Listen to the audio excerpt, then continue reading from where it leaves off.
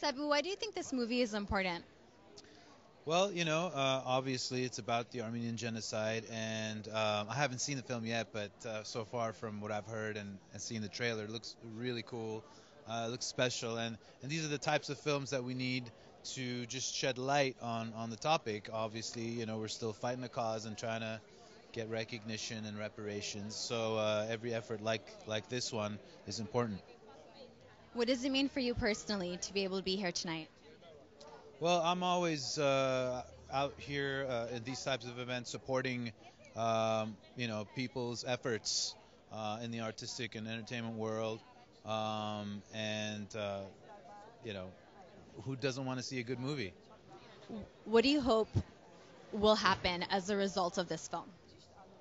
I hope that it's the kind of film that gets people talking, um, both as a really good piece of entertainment and also as an important topic, a human rights issue that needs to be discussed and addressed globally.